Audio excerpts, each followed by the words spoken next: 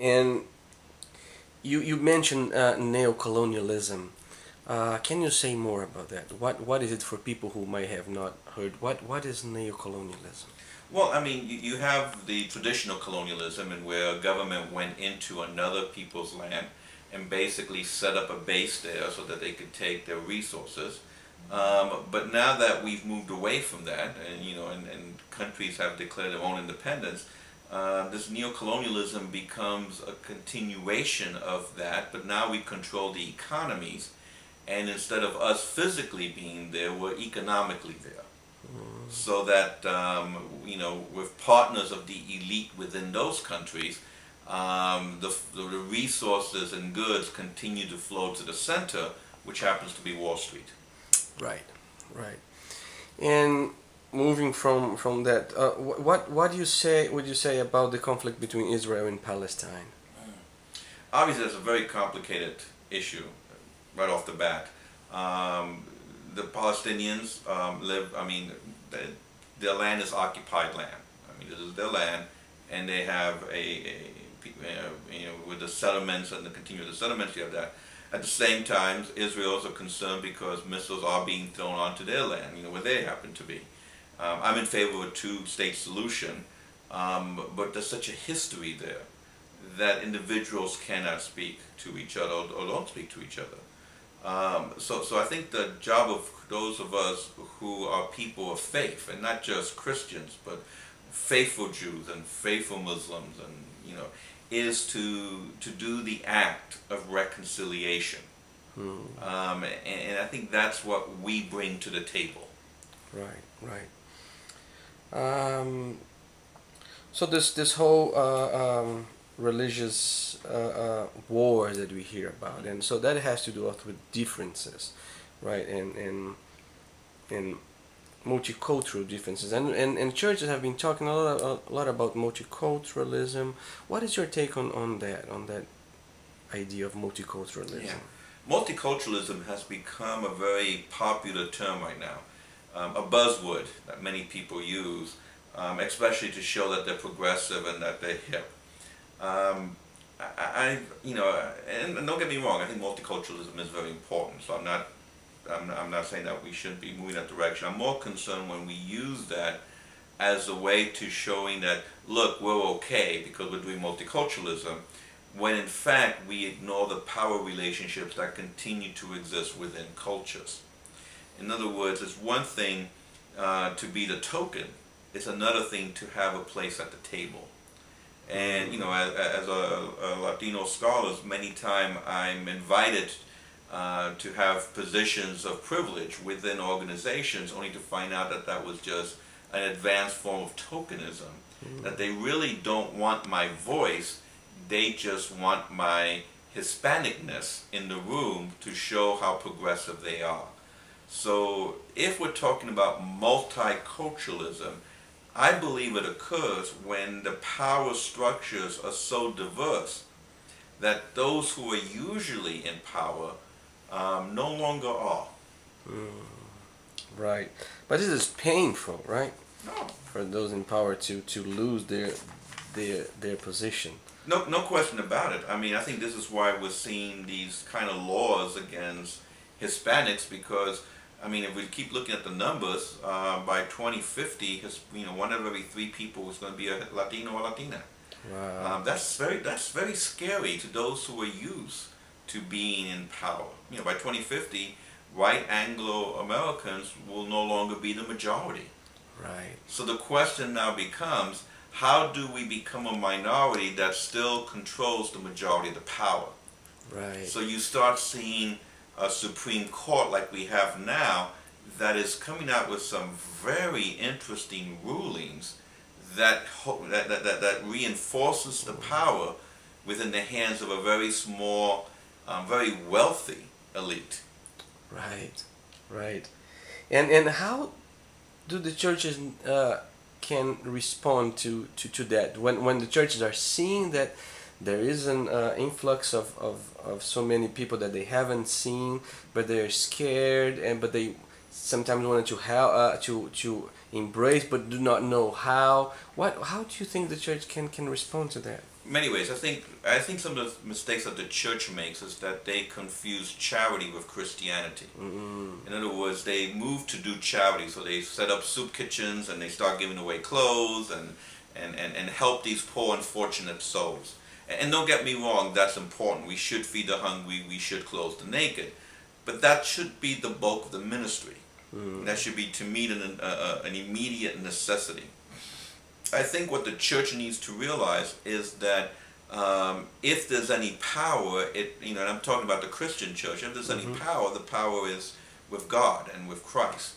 Therefore, to truly be a Christian, one must stand before the cross of Jesus and nail their sins to the cross. And by sins, I'm talking about their power of race privilege, their power of gender privilege, their power of class privilege, their power of heterosexual privilege. That these sins need to also be nailed to the cross and therefore stand before the cross as a new creature.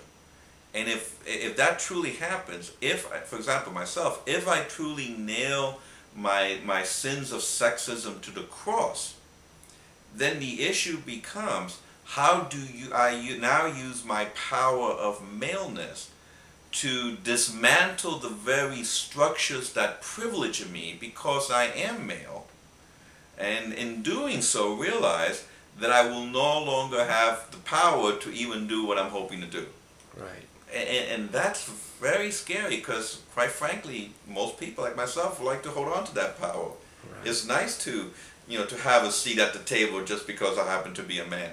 Right. But then again, am I a Christian committed to the cause of justice, or is this nothing but a nice social club that I belong to?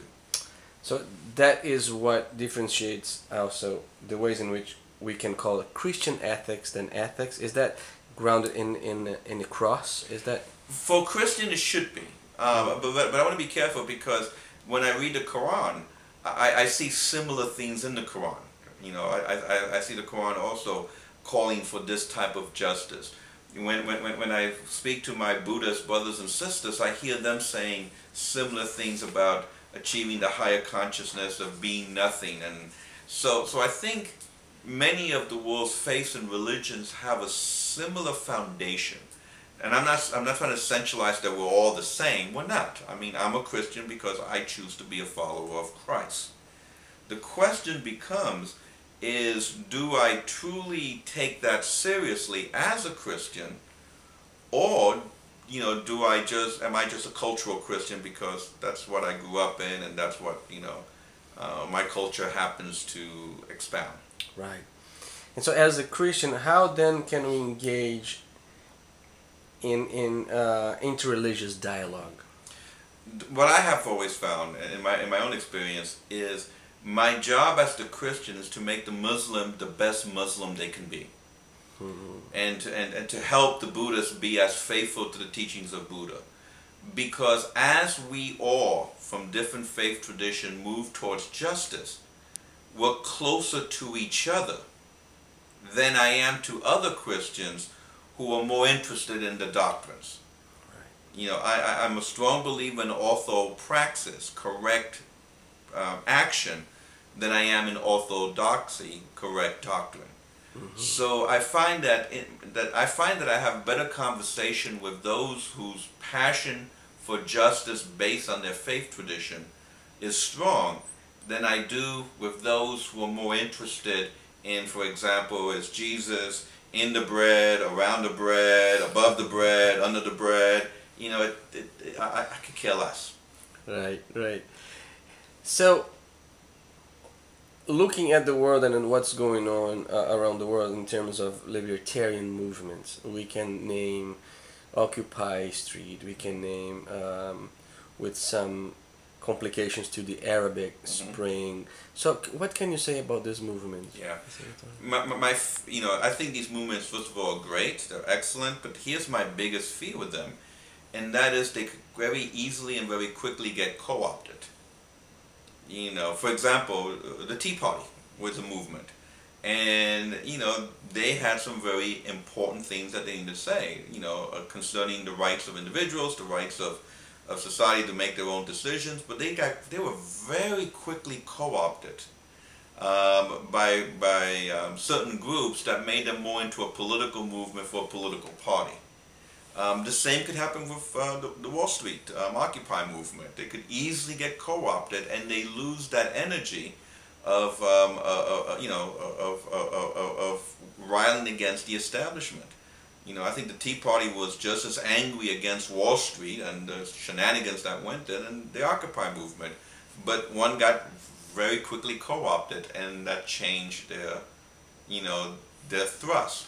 So I think as these movements develop, we really have to be very careful as to where the money all of a sudden starts coming.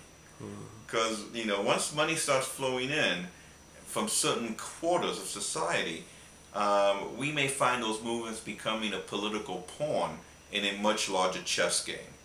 So those are my concerns. Right. And we kind of saw that we mentioned the Arab Spring, we kind of saw that in Egypt, in where, this great, revolution, all of a sudden you have the military kind of calling the shots at the end of the day. And of course, fortunately, people, a lot of Egyptians are now pushing back on that. So there's a tremendous degree of power. If Christians actually lived out the gospel message, the whole world would be turned upside down. That's right. That's right. I strongly believe that. Right. And where are the movements of liberation that you see happening, either in small scale or larger scale? Where you see the things are happening, or where should we take our eyes to look at? Okay. I always say, if you want to see Jesus, if you want to look into the face of Jesus, then come with me down to the border in Arizona and walk the trails with me, leaving water and food and medicine. And when you see that migrant walking on the trail, you have seen Jesus. Jesus makes very clear, when you feed the hungry, when you give water to the thirsty, when you clothe the naked, you do it unto me. So those movements of liberation are occurring in the places where the greatest needs are, where the greatest suffering is going on. I was in Indonesia a few months ago, 90% Muslim country, and I partook in a street protest. And it is there that I saw Jesus among my Muslims, friends and brothers and sisters, because, specifically my Muslim gay friends, brothers and sisters, because that's where the need was. Those were the people who were being persecuted. I see.